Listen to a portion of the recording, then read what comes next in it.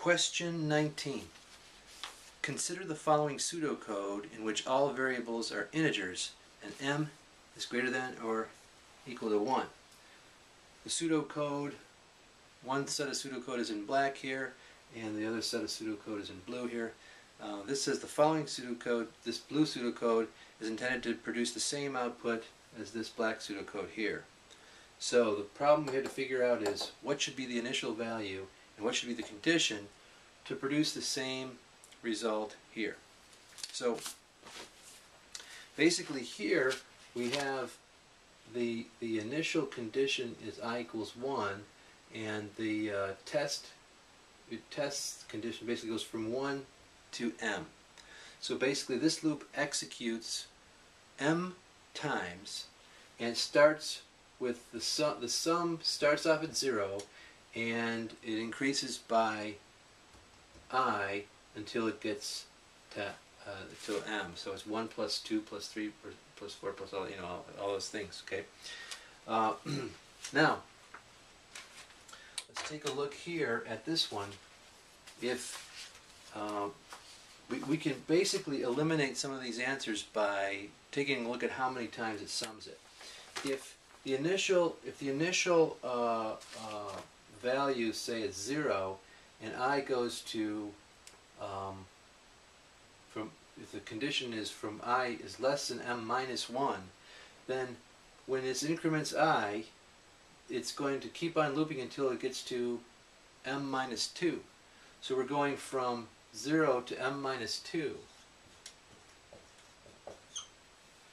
That's only m minus 1 iterations. We need to have m iterations. So this can't be the answer. We need to go through this thing m times. B, if we start off at 0 and we go to I is less than m, we go from 0 to m minus 1. That is m times, so that's possibly the correct answer. Now the question is, would it be true that the sum would be correct? So we got to start from 1 to m. We're going to sum this thing. Now if we start off at 0, what happens is I gets I plus 1, so the sum gets sum plus I, so I is 1, and it loops the correct number of times. So this one looks like it's the correct answer here. But let's check out the other ones here.